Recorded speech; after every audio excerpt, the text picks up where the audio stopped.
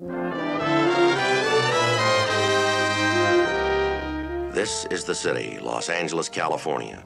700,000 of its citizens have their roots in different countries. Some are here in search of work, others for a chance to be free. Many have come not knowing why. There's something here for all of them. You can find foods of every nationality. At the farmer's market, where produce is shipped in from many different lands. Or in Chinatown, with oriental atmosphere and bean sprouts to match. For those who like it hot, there are 263 Spanish restaurants. There is also Olvera Street, an authentic mercado specializing in Mexican products.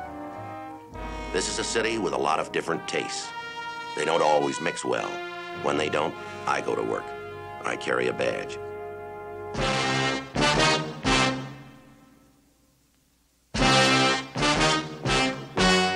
The story you are about to see is true. The names have been changed to protect the innocent.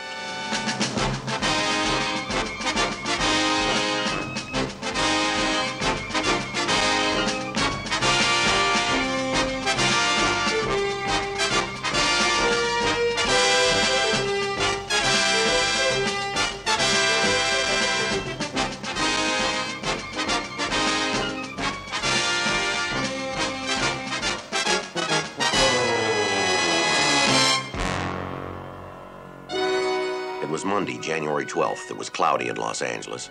We were working the day watch out of Burglary Auto Theft Division. The boss is Captain Green. My partner's Bill Gannon. My name's Friday. We were starting a new week with a new caseload. 15 residential burglaries. All of them were small. There was no pattern, no leads. We had to check them all out.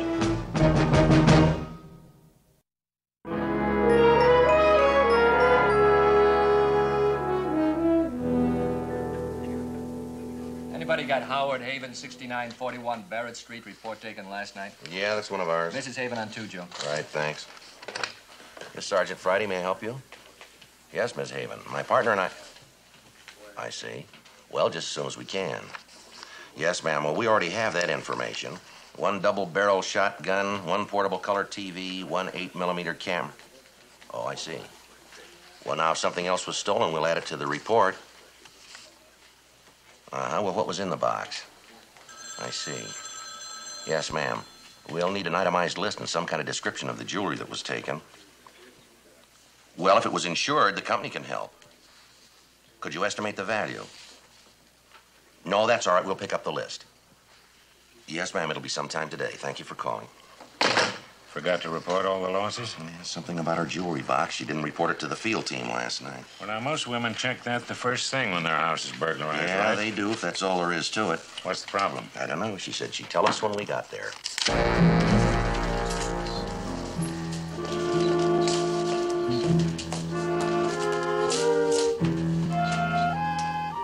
9:30 a.m. We interviewed Mrs. Howard Haven. She told us the burglary had occurred somewhere between 7:30 and midnight while they were attending a hockey game at the Forum.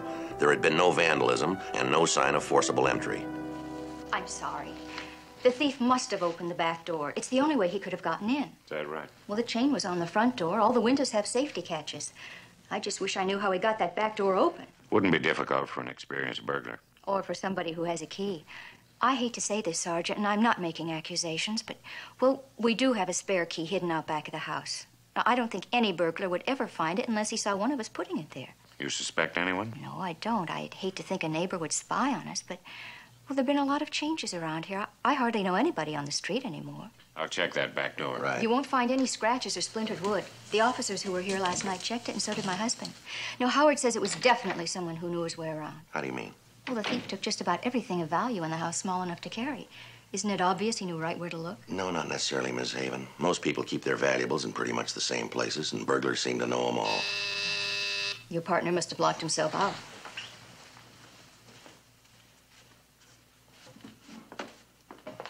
Just a minute, Miss Haven. Come on in, Bill. But it's locked. You found the key. No, ma'am, I used a shim. A what? A plastic card. If you can get it past the edge of the door, you can push the catch back. Any experienced burglar could open that door with no strain. You ought to have a deadbolt lock installed. I see. Well, in a way, I'm relieved. How's that? I mean that it wasn't a neighbor. Well, we can't rule that out entirely, Mrs. Haven. Oh? Even a burglar is somebody's neighbor. I made out the list you asked for. Mostly antique pieces and not terribly valuable, except to me. What are the chances of ever getting it back? I'll be honest with you, Mrs. Haven, not too good. I love those old pieces. And you never missed them till this morning? Well, of course I did. It's the first thing I looked for. How is it you didn't report that to the officers last night? Well, I didn't want to tell about the money. $380. I had it hidden in the jewelry box. There's a lift-out tray for rings and small pieces, and the money was under that. It was hidden, you understand. My husband doesn't know about it. It was money I'd saved for emergencies. Oh, if Howard should find out, he'll be furious. He'll know right away why I had it. How's that? Well, you see, we have 2 children. Well, they aren't children, of course. Bonnie's 22, lives in Santa Ana. Ross is 3 years younger. He's going to college in the Valley and shares an apartment with another student. Yes, ma'am. Bonnie's been married less than a year, and, well, she's not a very good manager yet. What 22-year-old is. And, well, Ross needs a little help occasionally, too. Oh, not very much. A few dollars now and then to tide him over to his next allowance. Well, Howard doesn't understand times have changed. He says he didn't have an allowance. He worked his way through school. And when he got married, he supported his wife without help from his in-laws. Well, that's true, of course, but, well, times have changed, haven't they? Yes, ma'am. I suppose there's not much hope of getting the money back either. Less than the other things, I'm afraid, Miss Haven. Less? Yes, ma'am. The thief will have to find someplace to unload that jewelry. Yes. The money he can pass anywhere.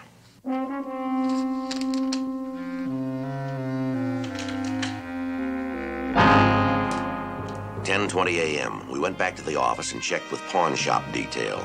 In Los Angeles, all pawn shops are required to file daily reports on every article pawned or sold.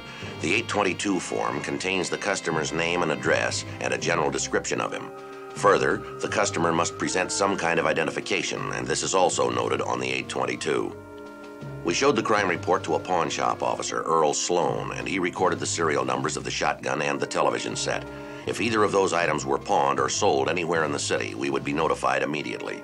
If they showed up elsewhere in California, we would get a kickback from the property division of CII up in Sacramento.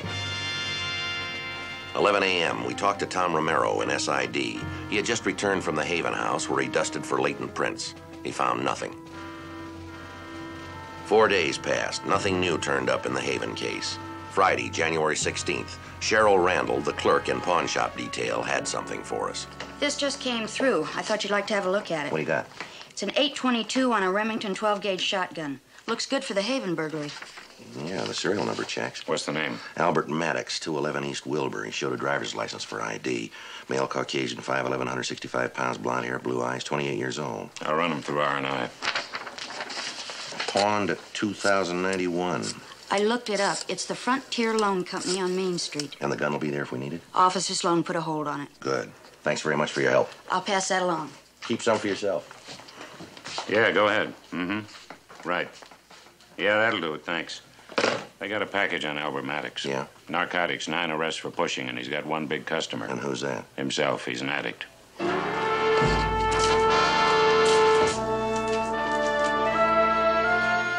12:30 p.m., Bill and I drove over to the address on East Wilbur Street to interview Albert Maddox. He wasn't there. Neither was the address. A neighbor told us the house had recently been sold and moved to another lot. He didn't know where, and he didn't know where Albert Maddox had gone.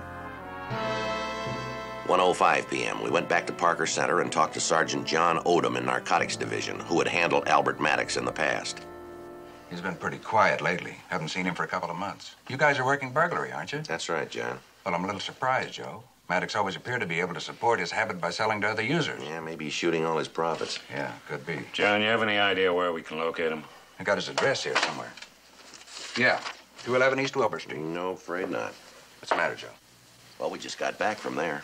Well, it's the last good one we have. It's NG now. That's a vacant lot. What about his contacts? You might try Henry Lipsum. We think he's running a shooting gallery in a pad just off Union Street. Been keeping an eye on him. Now, we don't want to step on any of your lines, but how you fix for time, pal? My partner's in court. I've got all his paperwork to do. Yes. So if you want me to come along, you'll have to ask me.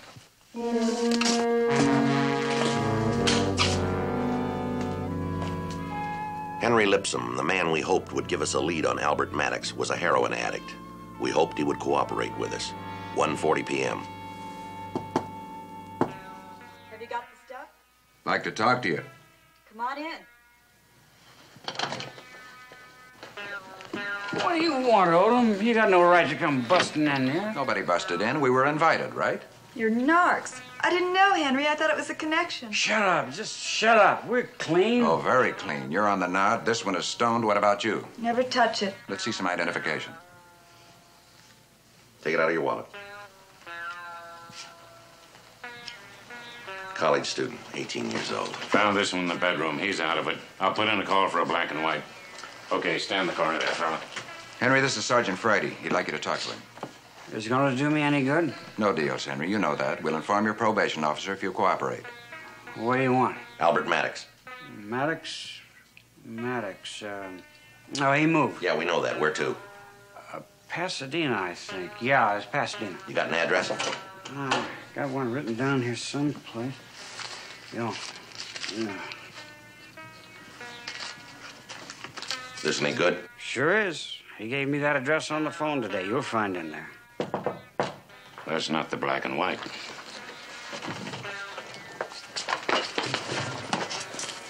He's not going anywhere. Come right in, Maddox. You Henry's connection, are you? No, sir, not me. I'm out of the business. If you're not dealing, how do you pay for your hobby? Haven't popped in 3 months. I'm all the way out. I'm clean. You'll have to be searched anyway. You want to handle that, Joe? You can talk to him at the same time. I never seen you guys before, and I know every narc in town. Is that right? Yeah. What are you guys working? Burglary.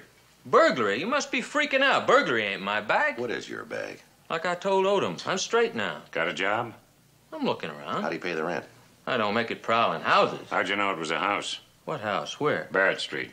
I don't know where that is. Well, now, do you think you could find the Frontier Loan Company? What is that, a pawn shop? That's right. I never heard of it in my life. Well, now, we've got a witness who says you have. Don't use him. He's wrong. Tell me what's wrong with this description. 5'11", 165 pounds, blonde hair, blue eyes, 28 years old. Anything that doesn't check out? It checks out for a lot of people. 1 million guys fit that. But you're the only one with the right name and address. You can get that out of the phone book. That guy at the pawn shop's wrong, I tell you. He made a mistake. We'll let him tell us that after he looks at your picture.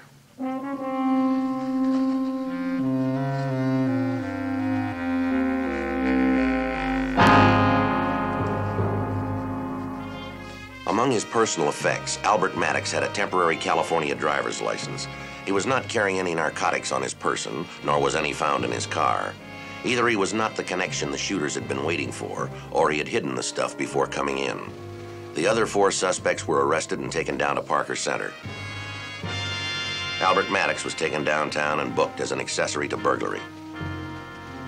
3:15 p.m., we took Maddox's mugshot, mixed in with several other suspects, and met with the pawnbroker at the Frontier Loan Company. Guy's supposed to be in this group, is he? You tell us. It looks like you made a mistake. You sure? You haven't got the right one here, not in this bunch. One of these pictures is a man by the name of Albert Maddox. He lived at 211 East Wilbur Street. That's the information on your 822. Because that's the name he give me. The other man. None of these look anything like him. Well, now, according to your 822, you have a man described as 5'11", 165 pounds, blonde hair, blue eyes, 28 years old. Now, how does the other man's description stack up against this one? He was taller, younger, darker. I recall he wore glasses. What color were his eyes? Dark, I think. Yeah, dark. Well, then tell me something. Why did you write it up this way? Because that's what it said on his driver's license. Okay, so I made a mistake. I just copied it down instead of looking him over, but I was busy at the time. I had a store full of customers waiting. Well, did you ask for any other identification besides that temporary driver's license? Yeah, but he told me that's all he had on him. A lot of good that did, huh? Yes, sir, that's right. No picture on it.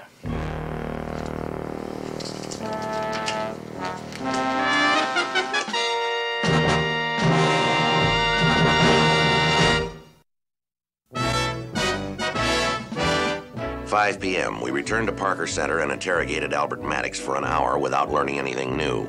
By now, we were satisfied he was not a suspect. At the same time, we were equally certain he could identify the guilty person.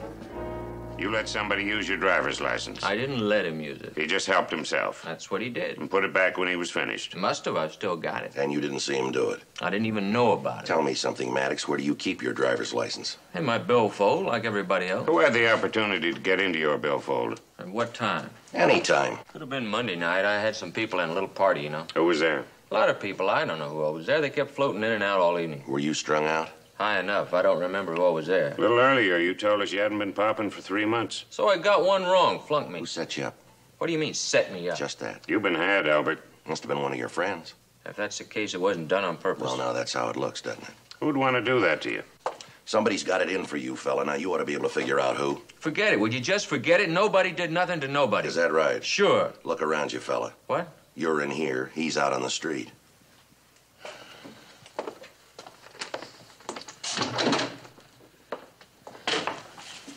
Pete, Don, how busy are you? What do you need? 30 minutes. That we can spare.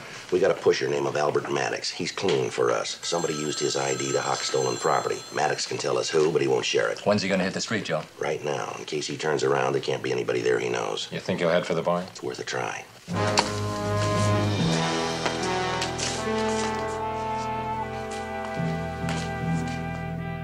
"5:20 p.m. Officer Pete Stedman reported that Maddox had made a call from the first phone booth he came to. Then he had hailed a taxi. 5:45 p.m. The radio dispatcher relayed another message to us. The taxi had taken Maddox back to Union Street, where he had picked up his car. He was now driving north on the Golden State Freeway. 6:05 p.m. 6:15 p.m. At last report, Maddox had entered a motel room in Glendale. Cabin 5, Joe. I got to look at the register. It's occupied by a Tony Oliver. He's alone in there now. Right, thanks, Pete. What happened to Maddox? Well, he stayed about 15 minutes, then he moved on. I just got a call from my partner. He tailed him back to his apartment in Pasadena. He's waiting to hear from me. Okay, tell him he can drop off and come back and pick you up. As far as we're concerned, with any luck, this will be the end of the line. Right. You need any backup? Place got a rear entrance? No, just the front door. We can handle it. Thanks, Pete.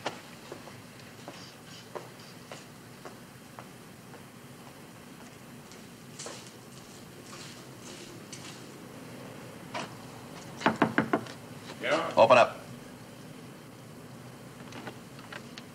Police officers, invite us in. Let's talk about a burglary. Sure.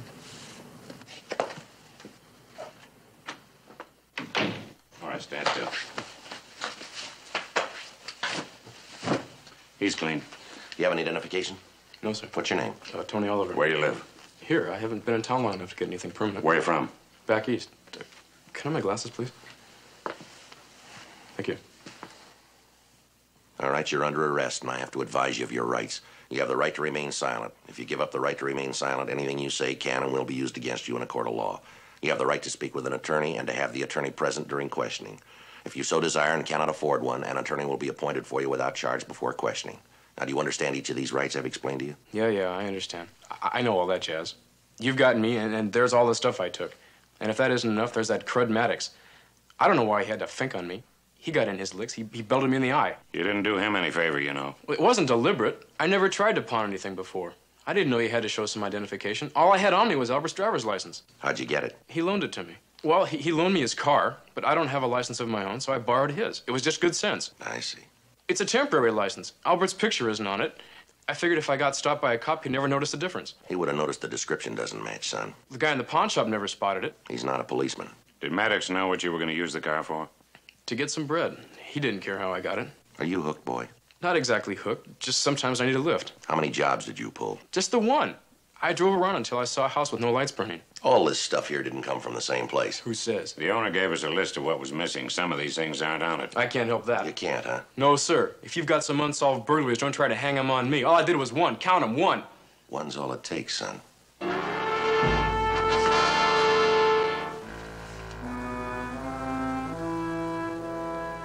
At Parker Center, the suspect admitted that he had found the $380 hidden in Mrs. Haven's jewelry box. He told us most of the money had gone to Albert Maddox to pay for narcotics previously obtained on credit. As for his identity, he refused to give us any information except that his name was Tony Oliver, his age was 21, and he was from somewhere back east.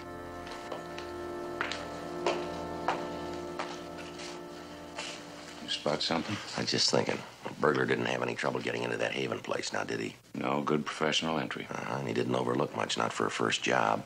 Well, maybe this kid's had more experience than he's admitting to. Maybe he knew where to look. Maybe. Miss Haven told us they had 2 children, didn't she? Yeah, a married daughter and a son in college. Well, now we don't know where that daughter is, but 10 to 1, we got the son sitting right there. We telephoned Mr. and Mrs. Haven, and they agreed to come down and identify their property. 7:35 p.m. Sergeant Friday, this is my husband. Mr. Haven? I'm surprised to get your call, Sergeant. To be honest with you, I never expected to get anything back. Nothing at all. Looks like most of it's here. Well, what's missing? The shotgun. It was pawned. We have a hold on it. It'll be recovered. Oh, good. Then everything's here. Yes, sir, and a little more. More? Well, either items you people didn't list or part of another burglary. Do you want to take a good close look now? I don't see anything here that isn't mine or my wife's. How about these golf clubs? Can you identify them? Well, there's no question about it. Those are my clubs. Well, they're not on the list. Oh, well, that's easy enough to explain. Yes, sir. Didn't know they were gone. Haven't played for quite a while. You a golfer, Sergeant? No, sir, I'm not. You'll identify everything here, then? You see anything that doesn't belong to us? No, it's all ours. That fellow nearly cleaned us out. He must be a real pro. Claims it's his first job. He's a user. He needed money to buy narcotics. Is that right? Well, there's a lot of that sort of thing going on these days. He doesn't by any chance live in our neighborhood, does he? He won't tell us where he lives. Then I'll tell you something. This fellow's either a pro or he's been spying on us. The way he got into the house, the way he found everything of value, it's got to be somebody right in the neighborhood. There's a lot of weirdos moved in lately. Maybe you can identify him. Where is he? I'll do my best. Right over there, Mr. Haven.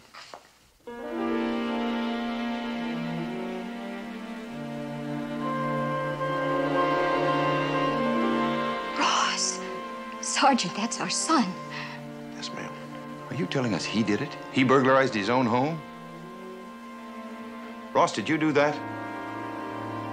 No, it's not true. It can't be. Oh, don't be a fool, Dorothy. It's right there in front of you. You've been wondering why his grades were falling off lately. Now you know your son's a dope addict. Our son. Oh, don't include me in that. I don't want any part of him. Oh, Ross, how could you do it? Well, you see, he can't even look at you. And after all we've done for him. We gave you everything, Ross. A good home, money, clothes, and education, more than most kids have. And what do we get back? A thief, a common thief. All right, we're through. Do you understand that? As far as I'm concerned, you're just another criminal. The law can take its course. Come on, Dorothy. The police can handle this. Just a minute, Mr. Haven. Won't you people sit down, please? Come on. What do you want me to do? You want me to prosecute? I'll do that, too. Mr. Haven, is that what you'd do if your boy had cancer? What do you mean by that? He's sick. He needs medical help. Well, it's not like he caught a cold or something. He did it all to himself. That's right, he did. He started on marijuana, maybe for kicks, maybe for a lift, we don't know. Then he got onto pills. Now he's addicted to heroin. His habit's so bad he had to steal to support it. He's a thieving drug addict, that's all he is, and you know it. He's a very sick boy, Mr. Haven, and he needs help. Isn't it too late for that? No, ma'am. We're going to petition to have him committed under the California Civil Addict Program.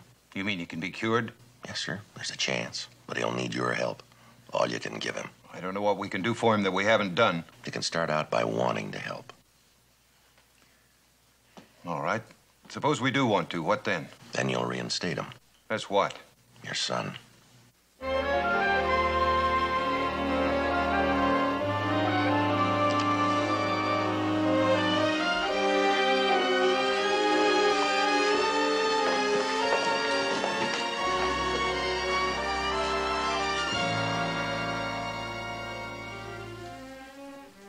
These officers are going to ask the court to send you to a hospital. They won't have to do that. Why not? I'll volunteer for it. All right, son. All right.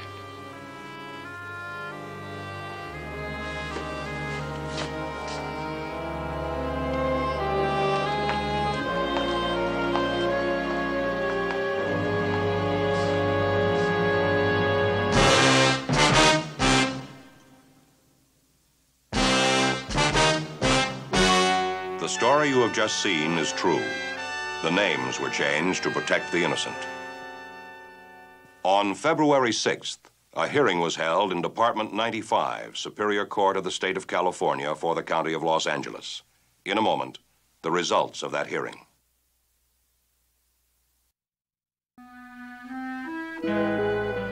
It was the opinion of 2 medical doctors and the court that the suspect was addicted to narcotics and in need of treatment.